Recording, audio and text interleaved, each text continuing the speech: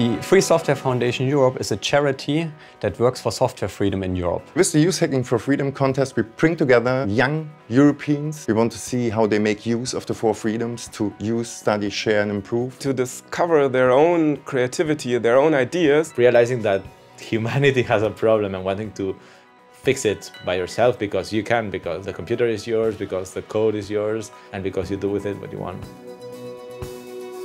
The first thing that came up to my mind was music. As I've been doing music for 10 years or 11 years already. Helping myself to learn the programming, I managed to create something that will help the beginner musicians to learn music. There are a jury coming from all over Europe, and they not just only rated on projects of the Youth Hacking for Freedom participants, but also they have been in contact with them. Pues la experiencia y las recompensas, ya sean materiales o personales, de haber participado en esta competición son colosales. Estás hablando con personas y te cuentan experiencias, te enseñan cosas nuevas y gente de todo el mundo reunidos en un solo punto con una misma ideología en el fondo.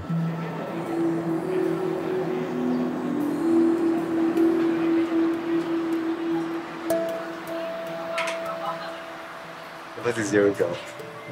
My goal is to work with a team and to create a robot that helps society, but a good robot, because mine is made by 3D printing. The Smart Table Assistant is a robot that I did to help people who are affected by paraplegia. My mother suffered an immobility, and I saw that a smart table could adapt and personalize the furniture in the aid of certain pathologies. And this is because my mother suffered and needed this help for a while. And it has plates and everything ordered by the person who needs the robot.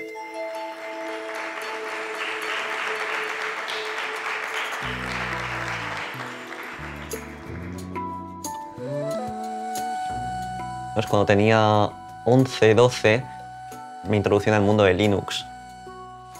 Me estaba arraigando a la filosofía del software libre. Si yo quiero vivir en un mundo mejor, lo primero que voy a hacer es ayudar a la gente que tiene dificultades para estudiar. Estamos hablando de una app para optimizar el estudio para todos los estudiantes, sea de las edades que sean, para organizar y apuntar las tareas, los exámenes, documentos, y también se trata de abrirla a todos los estudiantes de todo el mundo. La app la traduje con amigos y amigos de amigos. Last year I started developing SignTrack. This project is able to transcribe sign language in real time. My school offered sign language classes to understand better our hearing-impaired classmates. My project builds bridges in their communication with other people who may not know sign language.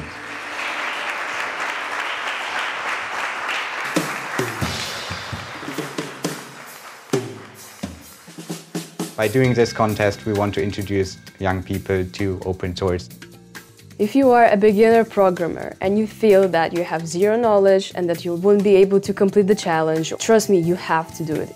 You have to try and do something. Our aim is that we will bring people together from different countries, with different backgrounds, with different ideas, but all like-minded in the spirit of making the world a better place.